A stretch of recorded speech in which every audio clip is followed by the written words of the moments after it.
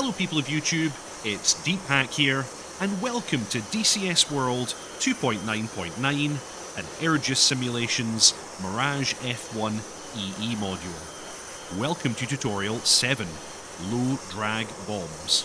Today I'm going to demonstrate the employment of low drag bombs in a dive bombing profile, which is pretty much the only way to do it in this aircraft. It's a little bit old school. We're going to be using kind of profiles taken from tables and using depressed reticles on the gun sight. So nice old school stuff. And today you can see that I've got a loadout of 5 SAMP 250 kilogram low drag bombs. The aircraft can carry a variety of SAMP models, as well as the Mark 82 and Mark 83 series for Western weapons. These can all be carried in the wing pylons, so both inner and outer wing pylons, but they can also be carried singly on the fuselage pylon as well. So, let's go through a little bit of setup for how we're going to do this. You'll need to refer to the manual for your different profiles for the different weapons. So, this takes a little bit of setup and prior planning. With the SAMP 250, I've selected a profile of 400 knots, 10 degrees pitch down, and 1,500 feet at weapon release. And that gives me a depression on the gun sight of 185 milliradians. And that's the way we're going to do this. This aircraft doesn't have any CCIP, it doesn't have any radar ranging even. Everything is done old school. Kind of a bit like some of the modes in the Viggen that we've already covered.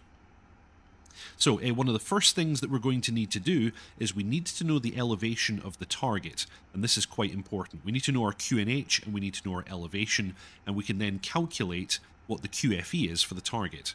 So I happen to know that today the QNH is 1013 millibars, so that's just standard atmosphere. I also happen to know that the target is around about 60 feet above sea level. So what we do is we subtract a milliradian for every 30 feet above sea level. So my starting setting is 1013. For today, we're going to need to set 1011 for our target. We're going to subtract 2 millibars. And what we would normally do is we'd leave the backup altimeter at our normal QNH so that we can reference that and set it back after the fact. So that's the first thing that we need to do. Next, I'm going to go ahead and turn on Master Arm, so that that's done. We'll then look down at the armament panel on the right-hand side here, and the things that I need to do for a free-fall bomb release are my firing selector needs to be in manual mode.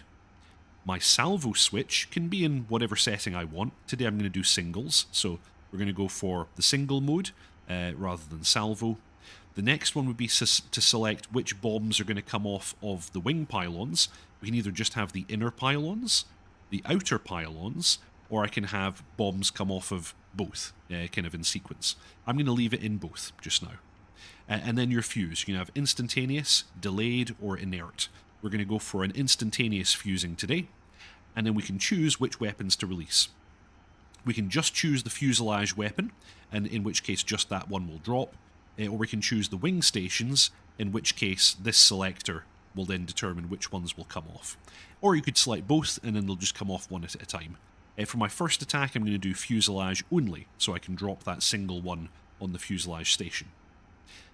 Then we're going to go ahead and unsafe the trigger. And then if we look up at the gun sight, the pipper is here at the very top of the glass. I'm going to go ahead and depress it for our selected profile. So like I said before, we want that to be 185 milliradians, and we use this setting here.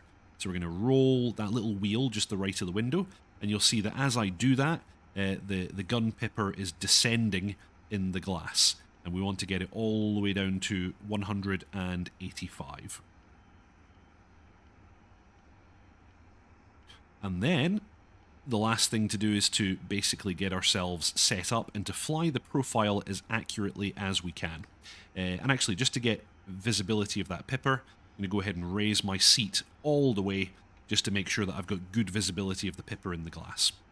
Okay, so quick reminder, the profile for today is that we will fly at 400 knots, we'll dive 10 degrees down towards the target, and we will release the weapon at 1,500 feet. And we actually reference the glass here because below 2,000 feet we have our barometric altitude displayed in the gun sight, which is very handy.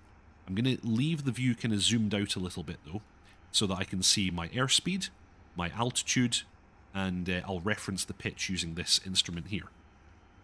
Now, something to note, while you're approaching the target, you always want the pipper to be below the target, because then you can hold your selected angle and wait for the target to move to the pipper.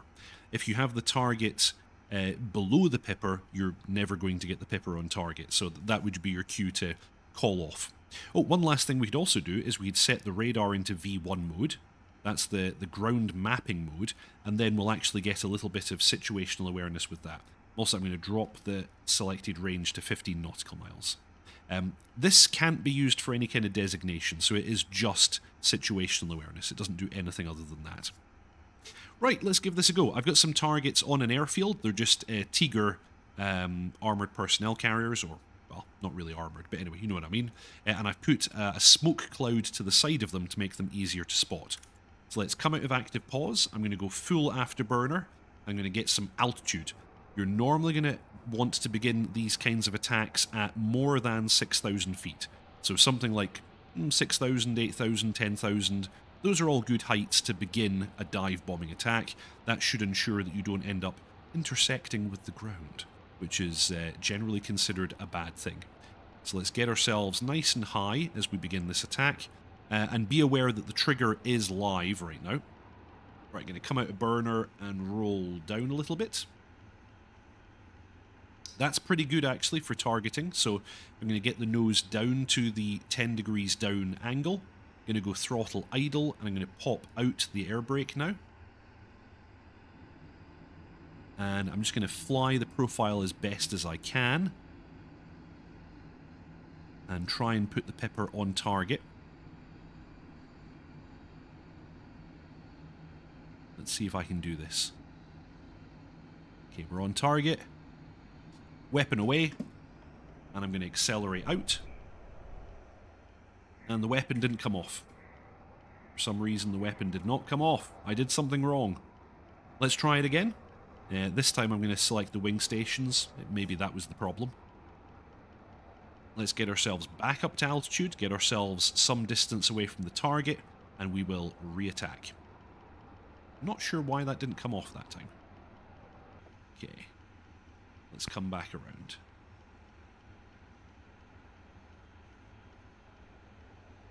Try to maintain altitude and maintain speed.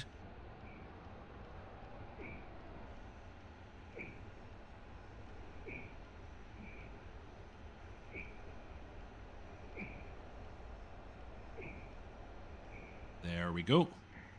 So let's get the angle set, let's get the speed set. And let's try that one more time.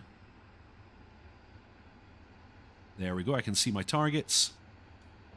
One bomb away, two bombs away, and then let's pull out.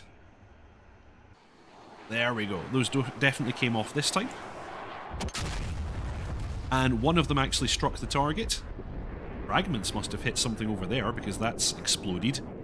So we got one hit, and some of the targets are scattering. Let's do it one more time, just to continue to demonstrate this. Now, of course, it is fairly inaccurate. It's not nearly as good as kind of modern CCIP methods of attacking targets, but you can definitely make hits. And of course, if you did a salvo and dropped a stick of bombs, that would dramatically increase your chances. But we're not doing that today. So, throttling back, nose is down. Oh, I just blacked out. I just blacked out. And we're totally off of profile, so I'm going to pull away. That's not a good attack. I was too close. In any case, you get the idea. I think that still works as something of a demonstration. So, once again, the setup is as follows. You're going to want to make sure that Master Arm is on. You're going to want to ensure that your release mode is in manual. You're going to want to set either single or salvo, whichever is your preference. You're going to want to choose which wing pylons are going to be used if you have wing pylons selected. You're going to want to choose your fusing, instantaneous or delayed. And then you want to push in the button selectors, whether or not you're doing a fuselage or wing bomb drop. You're then going to want to choose your profile and set the milliradians accordingly. And also keep in mind that it is very important that your primary altimeter is set for QFE at the target area. Subtract 1 millibar for every 30 feet your target is above sea level. And that's it. That's pretty much the whole thing. I hope you all enjoyed that. Fly safe, and I'll see you all next time.